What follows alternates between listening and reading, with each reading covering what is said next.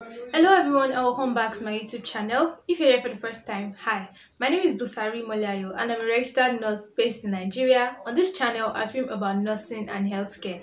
And in this video, we're going to be talking about a not very common skin disorder that leaves people with two different skin colors. The condition is called vitiligo. If you are new here, please click on the subscribe button to join the YouTube family and also on the bell icon so you get a notification whenever I drop a new video. With that being said, let's get into the video for today.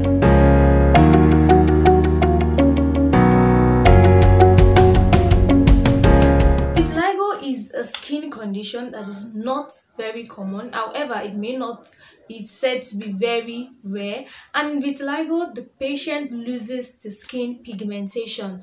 Now, there is a cell called melanocytes that is present in every human skin that helps to give the color by producing what is called melanin. Now, in vitiligo, these melanocytes are either damaged or lose their ability to produce melanin, and then the patient comes down with white patches on their skin. Now, who exactly can vitiligo affect? Vitiligo can affect any race or anybody, just that vitiligo is more pronounced in black people because when you're placing black skin beside white patches, it tends to be more pronounced as compared to someone who is a bit fairer in complexion having vitiligo. However, this doesn't mean that vitiligo only affects black people, but it is more pronounced when it affects a black person. Now, what are the risk factors of having vitiligo? Research has not really shown the exact cause of vitiligo, but vitiligo has been said to have a genetic implication. In other words, if someone or two or more people in someone's family had vitiligo, there is a chance that someone in that family is also going to have vitiligo later on.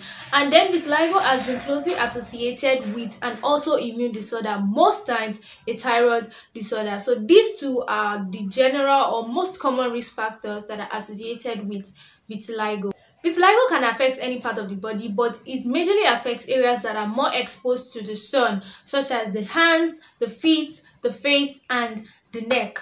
Now, vitiligo is not communicable. You can't have vitiligo by touching a patient or hugging a patient or coming in contact with a patient that has vitiligo. And vitiligo does not really bring any health hazard to the patient that is affecting. However, it can bring about some emotional disturbances because it affects areas that are exposed to the outside world, so they may try to be covering it up. It may bring about low self-esteem. They may have to see therapists and all. Vitiligo actually has no cure, but then there are so many medical maneuvers that have been put in place just to help vitiligo patients regain, if not exactly their previous skin state, but near to the previous skin state, such as using of phototherapy, depigmentation, repigmentation surgery, and all other measures. So there you have it, guys. That is that about vitiligo. Please subscribe to my YouTube channel for more interesting topics. Don't forget to turn on your notifications, give this video a like, and let me know in the comment section what you think about vitiligo. With that being said, I'll see you in my next video. Bye.